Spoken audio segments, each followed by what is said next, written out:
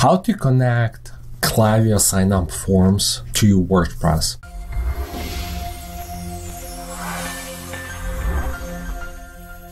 Hi, this is Andriy, the founder of Flowium email marketing agency as this YouTube channel. Under one of our videos, how to connect Klaviyo Signup form to Shopify store, one of our followers asked, can you also make a video about WordPress newsletter? And this is the video I'm making.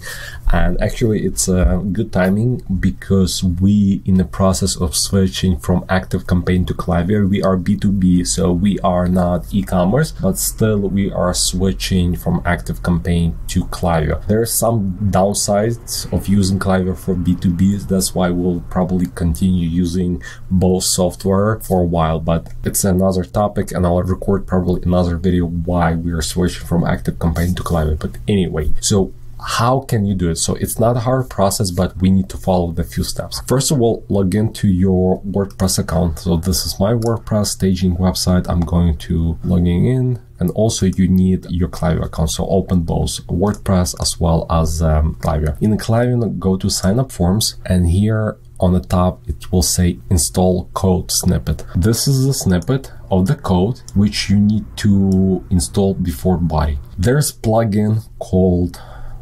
installed plugin header and footer, I believe. Yeah, this one. Yeah, this is correct one. So you can just copy. I'll do my best to insert it under this YouTube video and you can copy it. When you install in your WordPress, you go to settings, and you go to insert header and footer.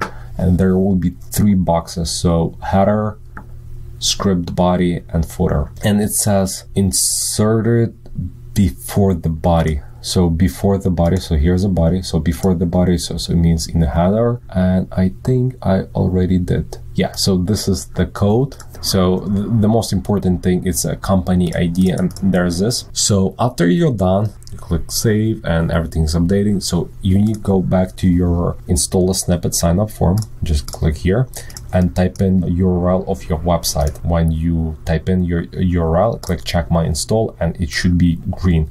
If it's red, you did something incorrectly.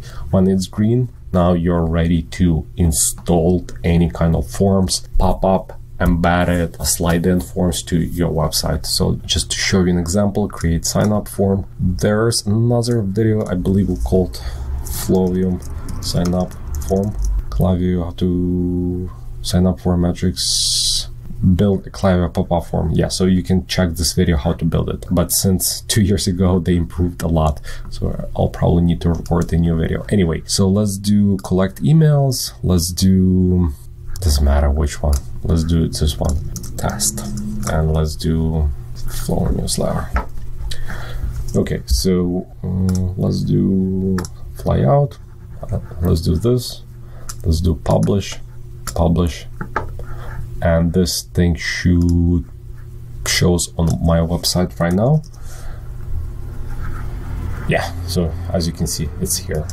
Let me just turn it off so nobody opts in this one. If you want to embed it, the form, like, you know, like footer sign up form, what you need to do, click on styles and click embed, and when you publish, you need to insert this code either in a blog post, on landing page, or in the footer of your website. Unfortunately, I cannot show you how to do it because each website is different. I found another video which will explain you how to edit your footer, and the code I show you, the code you need to embed. Just watch this video, how to edit footer in WordPress for method by WP Buff, and they will explain you how to add sign up form, and instead of whatever the code they recommend, just replace it with this one and just play with it to look perfect on your website. But just the easiest route, just add slide in or pop up, and you don't have to mess up with the codes and editing and all of that. And when you have some time, you can add the sign up form to the footer. Feel free to ask me any additional questions. I'm here to help, trying to respond Monday through Friday to all the comments. And yeah, so yeah, thank you.